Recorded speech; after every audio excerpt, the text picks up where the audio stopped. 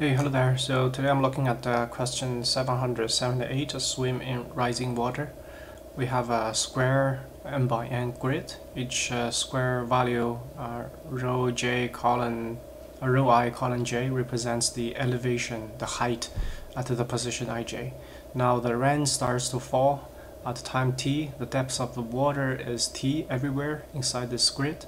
We can start to swim from a square to other four directionally adjacent square if and only if the elevation of both square, the source and target, individually are at the most t, and we can swim infinite distance in 0 time, and we have to stay within the boundary. So just imagine we have some solid stone pillars inside this sort of like a matrix shape of thing, and the pillar have different height, and we are standing on one of the pillar.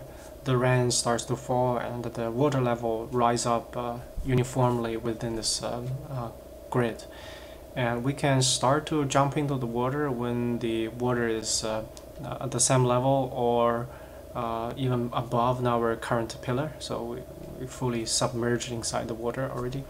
That's the time we can get into the water and move around. And let's say that the pillar is slippery or there's no clear way we can climb up. So the only place we can go once we are in the water is any other place that's equal to or below the water level.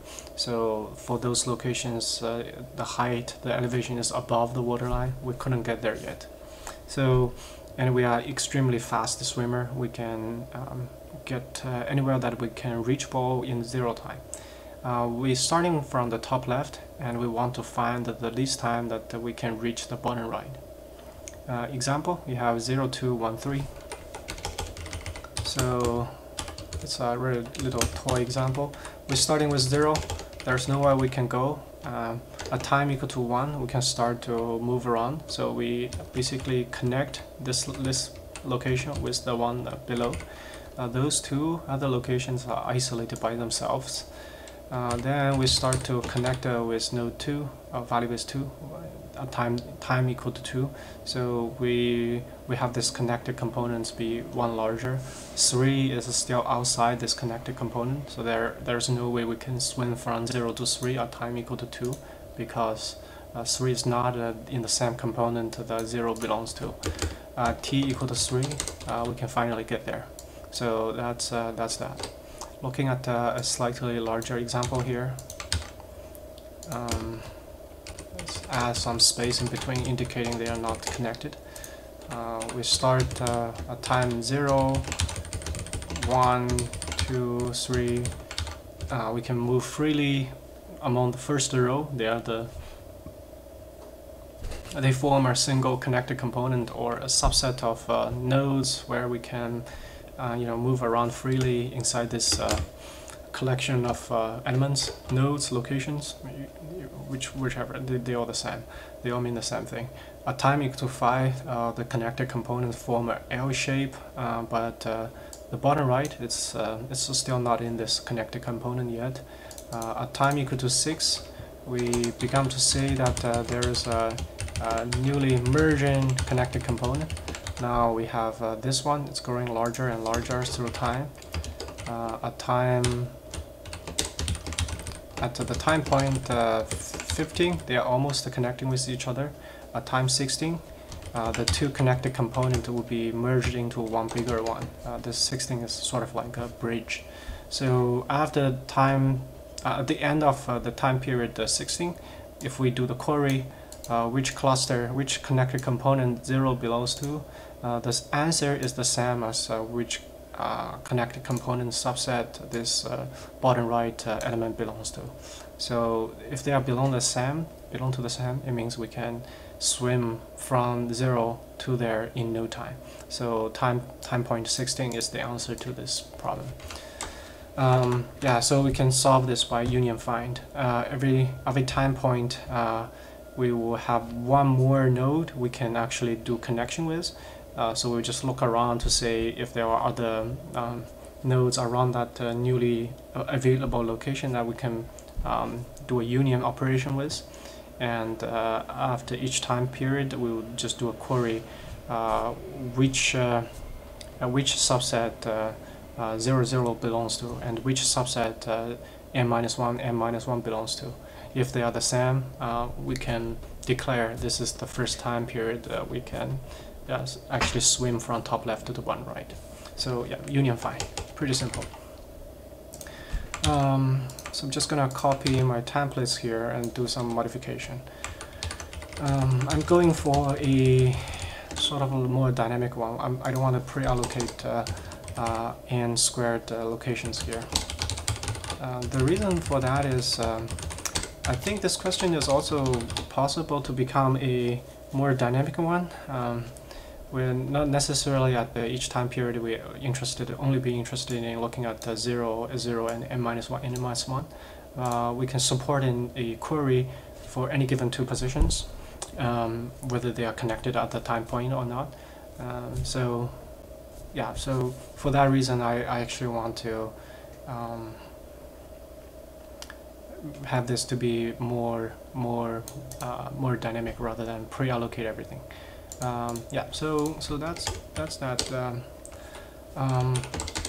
Yeah, so this is just a standard dynamic union find code.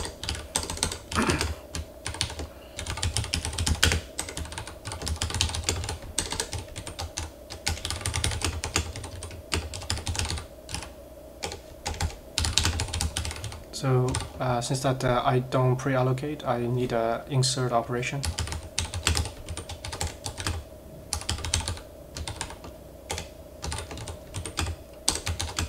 Sorry, it's not annotation.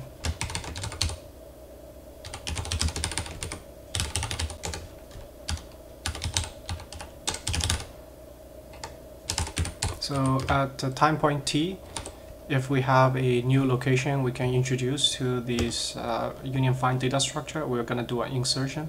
When we do the insertion, it's by itself a subset, so the parent it's itself, and the size for the subset containing that is going to be 1. So that's the initialization for introducing a new node to our union find data structure.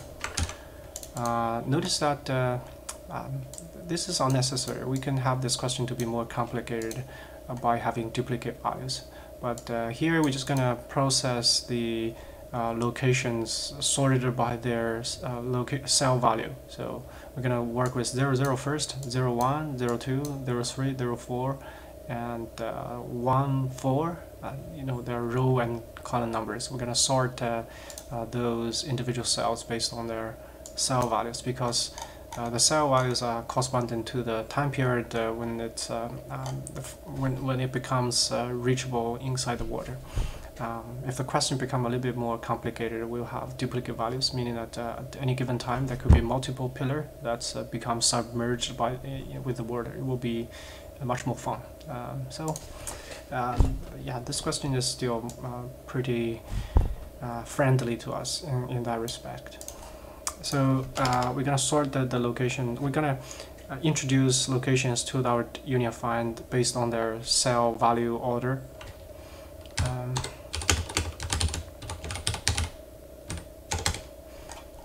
So for that reason, do I need a sorted thing? Yeah, let's grab a order,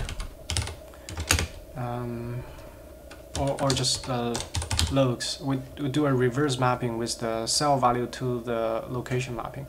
The grid here, we have the row and column accessor to get the elevation. We want to create a reverse mapping. Call it what? T to log. Yeah, I'll just call this here.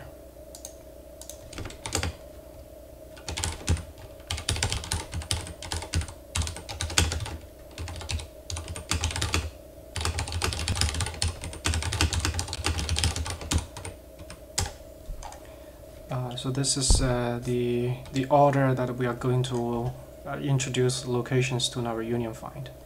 And obviously we have to do one last thing before we start the looping, which is to initialize a object. And then we're just gonna do a for loop.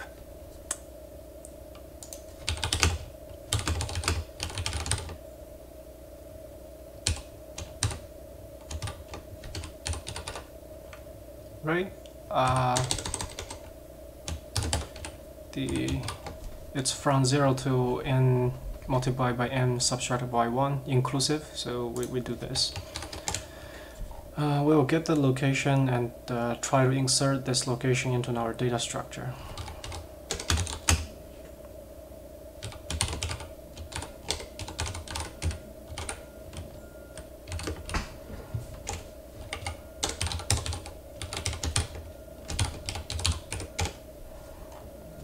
And then we will look around for the newly submerged location.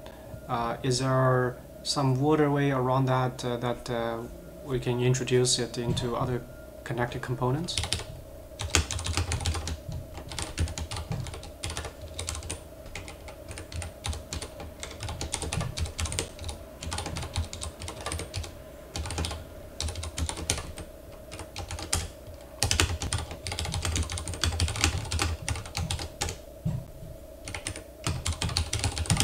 So if the adjacent value are not submerged in the water yet, we do nothing. Otherwise, we will try to union those two.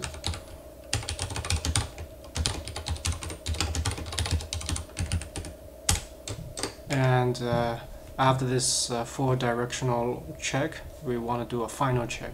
Do we have 0, 0 and n-1, n-1 both submerged underwater? And if they do, we want to see, do they belong to the same connected component?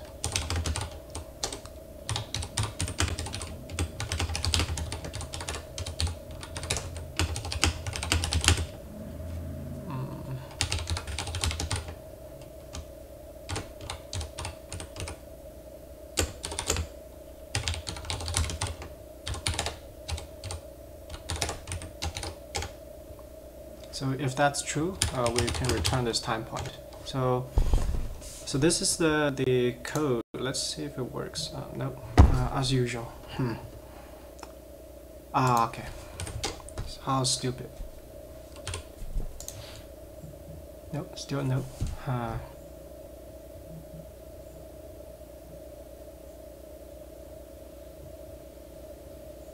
Find takes two position. What I have here as find.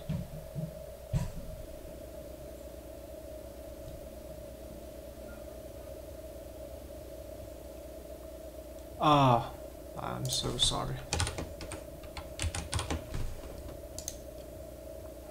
Yep. Yeah. This is this is pretty much the code. I'm just gonna iterate over the locations according to their time, sorted by their elevation. Visit them one at a time, and try to union that into existing connected component. At the end of each time period, we're gonna do this check. Do we have the top left and bottom right submerged in the water? If it's reachable in the water, we check do we have a clear path. The path checking is by checking if they belong to the same subset. So that's the solving this problem using union find. Okay. Okay, so that's this question. Oh, sorry, I forgot the analysis of the time and space. It's pretty typical for union find. So in the worst case, like this one, the time complexity is going to be linear with respect to the total number of elements inside here. Yeah. So yeah, basically we do, you see the code here. First we do one pass through all the locations to create this mapping, order of the positions we visit. And then we do a for loop from 0 to the total number of cells within this 2D grid. For every location we do an insert and 4 potential unions. So both of those are almost a constant, approximately constant. So in total it's linear with respect to the total number of locations inside this 2D grid.